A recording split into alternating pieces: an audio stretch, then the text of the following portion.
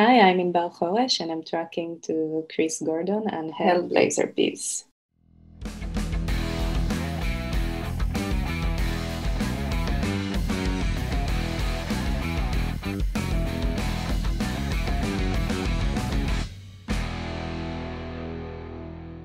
Everyone, I have the honor and the privilege of the company of Inbar Horesh this evening, a filmmaker, to talk about her new film, which is called Birthright.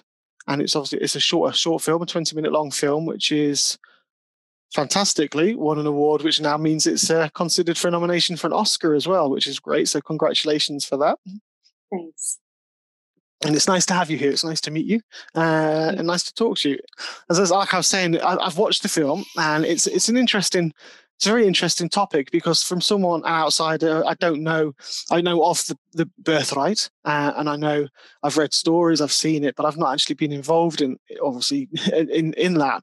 And I think it fascinates me that it's people Israel will open their arms to people around the world, and it's a haven, as you would call it, because that's what it's there for. It's a place where people can come, of Jewish people can go back and live in Israel, and it's a fantastic. I can't get my words out. I'm sorry. I'm trying to, it's a fantastic thing to do, and obviously. So your film, I believe, was inspired because there was actually an Israeli organization called Birthright as well. Is that correct? Yes. The film was inspired by the real Birthright organization, which is the biggest organization in the Jewish world, and is collaborating with the Israeli state to give the opportunity for any young Jew from the world to visit Israel for at least one time. That's fantastic. I know I've actually read, because I have very military mind as well. I love really military stories. I've read several military stories where people have come across, and that's where I've kind of picked it up from, is people have come from America or the UK or somewhere for their birthright, and then they served in the IDF, for example, which is obviously features in the film. and I know I've read those stories as well, and it's fascinating how people come over and just, because it's who you are, it's people who they are, and you want to go back to be Israel and feel that you're part of Israel, I believe. Yes, but for me, the film is questioning exactly this. I feel that people from any different background have this longing to feel belongingness, or this lack sometimes of the feeling that we belong. And I was trying to approach this from a more I would say universal perspective, and show how even the birthright reaps are, in a way, are sitting on the same need that many people have, and even if you're Jewish or not, you can find yourself outside of the group. So I was not aiming to say that to just portray this as like this great phenomenon, but to use this as like a setup to ask questions about this need of feeling belong to a group, and sometimes how we sacrifice our personal truths in order to be part of the group. Yeah. So I hope it passed over. It does, yes, it does, very much so, especially because I believe the story in the film, the inspiration behind it, is Nataliya Olshanskaya. It's Nataliya Olshanskaya. Thank you. Sorry for the mispronunciation. Of course, no problem. So it's based on her story. So can you tell me a bit more about that, of how that inspiration wanted me to make you make the film? Yes. So it all started quite by coincidence. I met Natasha and Nataliya in a film festival, and we had a click, and we decided to meet later on to grab a coffee together. And that day I realized it's her birthday, and I was very surprised that this girl that I meet for the first time is choosing to meet me during her birthday. And then I realized that she's very new to Israel, and she actually doesn't know anyone. So we very fast changed the setting, and we ordered a bottle of wine and started like a small celebration. And then she started telling me her immigration story. And for me, it was shocking, because as an Israeli growing up in Israel, it's a consensus to believe that Israel is the Jewish state for the Jews. And then I meet Nataliya that is telling me I'm not Jewish. I didn't grow up as Jewish. And yet, because I have one Jewish ancestor, I have this birthright to come and become Israeli. And it was very surprising to me, and I was very curious to learn more. And I realized that actually there are many people living in Israel that are not considered Jews, not in their own eyes, not in the eyes of the state, not in the eyes of the religion. And actually this idea that we have about Israel, that Israel is a Jewish state, maybe is not completely real. And it raised for me the question, okay, if Israel is deliberately approaching these people from outside of Israel and encouraging them to come and giving them citizenships, why is it so impossible for us to give citizenships for non-Jews that are already living in Israel and try to solve our political problems, for example, with the Palestinians? I mean, I know it's not the same, but it was just like this, this first idea that I was saying, okay, maybe we can start looking at this whole concept of our identity a little bit different. So for me, it was like this first crack in the idea of what is Israel and what is the Israeli identity that I wanted to shed light on. That is good. That's great to hear as well. And something that I did learn as well is because I didn't realize, like you say, that people who were non-Jewish and that's very in that respect, like they might have had an ancestor or a grandfather or father, exactly, that they could come. I didn't realize that either. So it is very eye-opening, and what I loved about the film as well is because it does show that the group of people obviously go in there and they've all got their own reasons for wanting to go. They all come from different backgrounds, but you still find that there's always still in bullying, even between these people who obviously come in from all from afar, they're still picking on Natasha because of a certain thing. That's most likely born through jealousy due to the situation with the young soldiers. So you can see, it's just great to see that. It's not great to see because it's sad to see. You know what I mean? It's sad. It's good to see in a film being depicted that, like you say, it's not all where it's the shining light and the shining and the fantastic opportunity it can be. That there's a lot of friction there. There's people do feel alone, and it can be a very lonely experience. And I know one of the books I read, that's the young guy, he'd said he'd gone there and he'd gone on his own from America, and he's had the same. He just felt so alone when he was out there because he knew no one, and he didn't speak Hebrew. He had to learn, because obviously he learned that as well. And it's very interesting to watch this on the screen. Yes, because in the end it's immigration, and immigration is a difficult thing, and there is something very absurd even to think that, okay, you're coming home to a country that you never visited before. Yeah. So I really wanted to show exactly this thing that you are saying now, that in the end, feeling apart or feeling belongingness is to connect to people. It's not really about being Jewish or not being Jewish. Yeah, I can be very Jewish and still be a complete outsider. We all have our moments that we feel outsiders in front of the group. Mm-hmm. Definitely. And that's what this film does depict as well, because what's interesting as well, I don't want to, it's going to end up putting a spoiler in, so don't, I'll say spoiler here. Sorry. It's when, she does meet Shlomi. You've got two people, soldiers, coming in and giving the different options, and obviously you can see why Shlomi from Golani Brigade, I know I've read about them, why he's suddenly, he's the dashing, the young, good-looking guy. But what's interesting, I found as well, is exactly what you're trying to say. I think it's because the girls all fall for him because they think, looking at him, they think, he's this grand stereotypical, what they think is a perfect Jewish male. And that's because he's in Golani, he's in the special force type brigade of the IDF, and he's really good looking. But It's only when he separate, you find out. I'm not going to spoil the story, but you find out a different side to him, and he relates a lot more with Natasha than he would do with those other girls, for example, and which is, it kind of epitomizes what you basically said about it's being together with people rather than a country. The country is a country, but it's the people and joining those people together, regardless of your background. That's the crux, and that's where a nation is made. Exactly. Yes. And so yeah, I would say I really enjoyed it, watching that coming through in that storyline.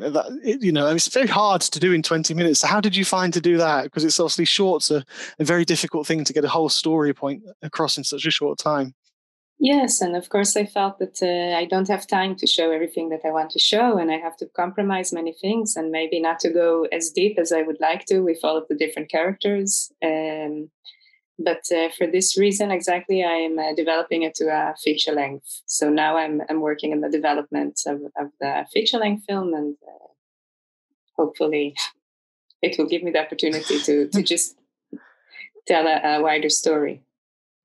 That'd be really good as well, because I mean, this as I say, the story goes across well in the 20 minutes short that you've done, which is the point.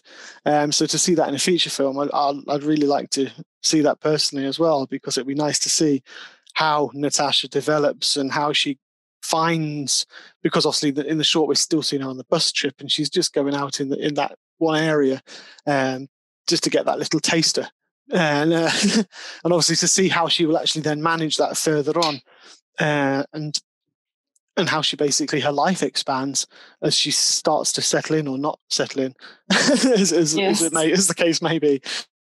Well, we will stay in the trip, but the trip will cross Israel from north to south and not be focused only in one area. But it will, anyways. The structure would still be a trip.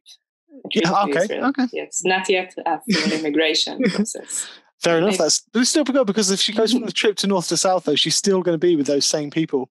So it'd be interesting. I'd like to see how those other characters develop as they suddenly realization hits them a little bit more as well, because I think they're very much, the other characters are, they're still daydreaming and believing in that. They've got the fairy tale of that's in their heads, and whereas Natasha is very grounded. I think. Yes, exactly. And I also think, it also left me great, because it leaves you thinking, because there's obviously the phone call that Natasha had early on, and again, I'm not going to spoil it for people, but there's it leaves people thinking, what's her background, about why is she doing it? Not just the fact that she's there. You want to understand what her reason for going, and what her reason for leaving everything behind just to go, and that got me really thinking as well. This is something that was very important for me as well while writing the script. That especially, I don't know about other places, but in Israel we have this ethos that to come to Israel is a idealistic thing to do. And in the end, when people choose to immigrate, they choose from very personal reasons. Many times, I mean. In the end, even when you think about the first Zionists that came to Israel in the 20s, no one leaves his home without having a good personal reason, or without having a good personal desire, even just to travel and to change. And ideology is always mixed with our personal desires. And sometimes it's hard to separate what is ideal and what is just a personal desire. And I wanted to show that, okay, yes, she's coming to Israel, she's doing this Zionist process that is very ideological, but in the end, she's just an individual dealing with her family, with her life, making her personal choices to improve her life situation in the end. Exactly. And that's, like you say, that's immigration. That's what people do. They come, they emigrate to another country in very similar regards, because they want to make a better life for themselves. And that's obviously what Natasha wanted to do within Israel, but obviously with that behind her of the ideology of her father being Jewish, so she had that with her there. She was still carrying that, but I don't think she was under any illusions about the full ideology of it. And it was great, and I did look. That's the character development in such a short space of time was very, very good. And I mean, obviously, you've shown this now at several, obviously going through the film festivals. So you've won, I can't remember how many awards you've won now. You've won several awards now for this, haven't you, for this film? I won, yeah, quite a few. That's fantastic. I was going to name them, but there are quite. I'll just say that there are lots of congratulations. It's to be able to win, to go to be screened in a festival is a great achievement. But then to obviously come out with the awards, and especially with the Oscar, the consideration for a nomination for an Oscar is perfect as well, which must be a huge feeling for you. and spur you on to make the feature film? Well, it was this year of screening everything online and having the festival round from home and getting notifications about the awards through Instagram. So it wasn't so sparking. But of course, it's always a pleasure to have the film exposed to more audience, and of course, it's always a pleasure to get a positive feedback from the jury and. Yes, it's great, and it's pushing me for the next, for sure. Fantastic. Is there any way that people will be able to see this themselves who'd like to go out to watch the film? Is it going to be distributed? At the moment, it's not open yet online, but I hope in the near future. And in the meanwhile, we can just connect on social media, and I will update. Fantastic, that's great. So so that'd be great. I'll share your details out as well, and I'll do this so people can follow that and follow the story as well, because it is, as I say, it's a story that's fascinated me, and I know I've talked a lot. I talk a lot. Sorry. No, not at all. So yeah, it's, as I say, it's in seeing just those differences and how clever that your writing, without being sycophantic, your writing is very clever in just keeping those characters separate, and like you say, especially with Shlomi, the main character, and just not being who people might think he is at first. Yes. To put it in a non-spoiler way. Yes. But again, it's that connection. So I mean, I take it, was there a real life Shlomi for Natasha, for Nataliya even? Well, there was a real Shlomi that I was taking from the research into the writing, but this exact story never happened. I mean, what I can say is that all of the characters were research based, and some even were non-actors that really mixed their personal stories with the script, and it was a complete collaboration in the writing process with the actors, especially with Nataliya, but as well with the other non-actors that joined later on. And but besides that, it was all my imagination.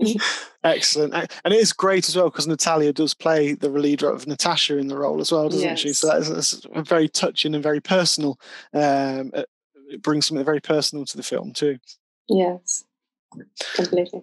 Excellent. How long did it take to film? How long were you filming for? We were shooting 6 days. Okay. Yes. I mean, quite.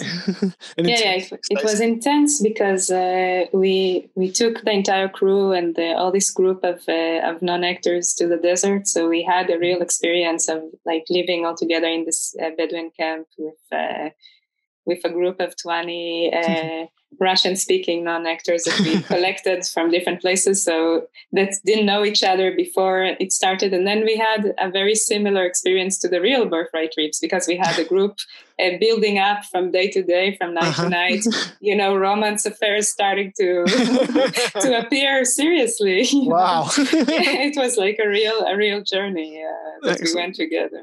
Brilliant. You could have just filmed those and just. Yes, there are many moments that I was very sad that I don't have enough time to just tell my DP, just leave the scene, let's shoot, let's just take the camera there, because the natural things that happened over there were even more exciting than my script, really. It's funny to see when you bring it. It does sound great. I guess that again brings a bit more personal to the film, because those people could identify more than, as I say, especially if some weren't actors, but they could then identify themselves with the characters straight from your script. So it was very, very personal stories and very personal outlook. Oh, I think that's the word I should be using. I keep forgetting what kind of words to use. Sorry, it's just, my vocabulary just dies on me sometimes. Well, I trust you. In English, I trust you. Thank you. I really wish, to be honest, I've got to say this, I'll say this now, I wish if I learnt Hebrew. My father was a minister, and he learnt Hebrew as part of what in his studies that he did to learn religion. And it's a fascinating language, but it's for someone like me. I'm a linguist. I speak German, but I didn't speak Hebrew, and I would always wanted to.